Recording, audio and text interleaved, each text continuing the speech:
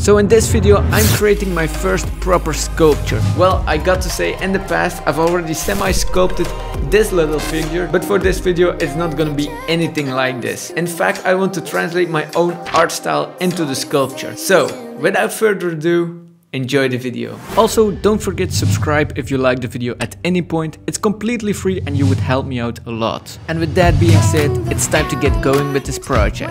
So I jumped behind my desk and wrote myself a list of all the tools and materials needed to produce an art toy. For once, everything I need I have at home, so let's gather all the stuff.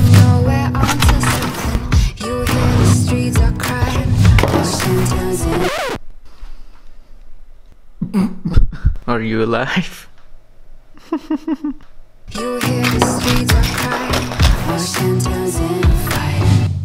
And that's about everything I need. And in case you're interested, I've listed all the materials in the description of this video. So now, let's crack on with the sketch and design the art toy. And I do already have an idea in mind.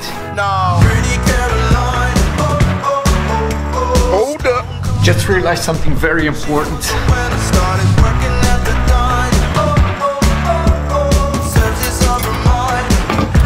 It got to fit the oven, of course. Which was pretty vital to know, since I wanted to draw a full-scale model on the paper. Later on in the video you'll see that this will make my life so much easier.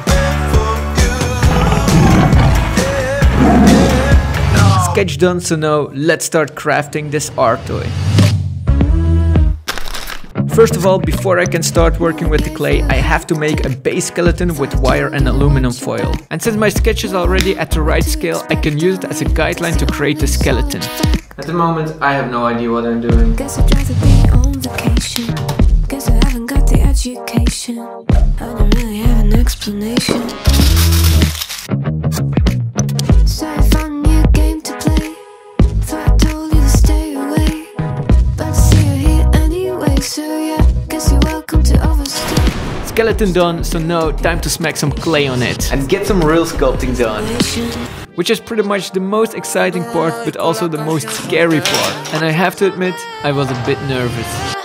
Let's go for it.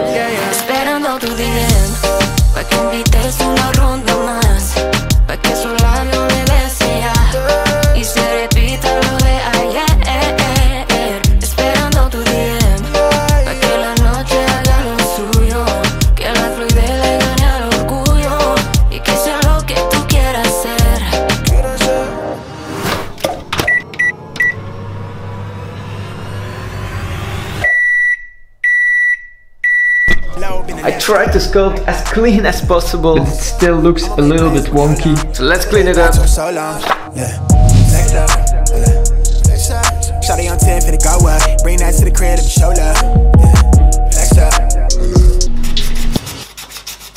My god, this is time consuming. Luckily, about 1 hour later I was done. So now I just had to go through the exact same process with the line head.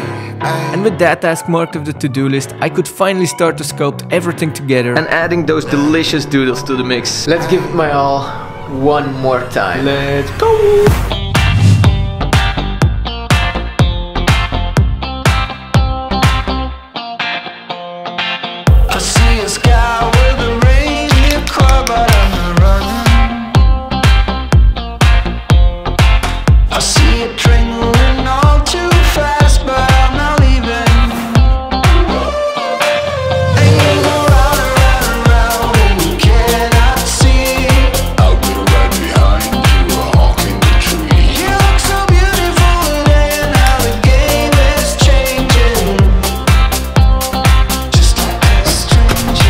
After an entire week, the battle with the clay is over. However, before I could close the project, I had to do one more last thing.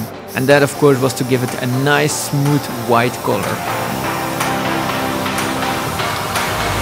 And on that note, it all came to an end. Well, it's done. I'm not gonna lie, I was pretty nervous throughout this entire project. This is out of my comfort zone, but it's something I've been wanting to do for such a long time. And man, I personally can't be more happy with the end result. And of course, I'm gonna show you a proper reveal of the end result in just a second. But first, a little bit of a shameless plug here. If you like this one-of-a-kind sculpture, you might want to consider taking a look at my website, bamsway.com, because I actually made the sculpture available on the web shop. So if you're interested in and owning this one-of-a-kind piece, then you know what to do. But anyways guys, I really hope you liked the video, and then I hope to see each other very soon in a new video.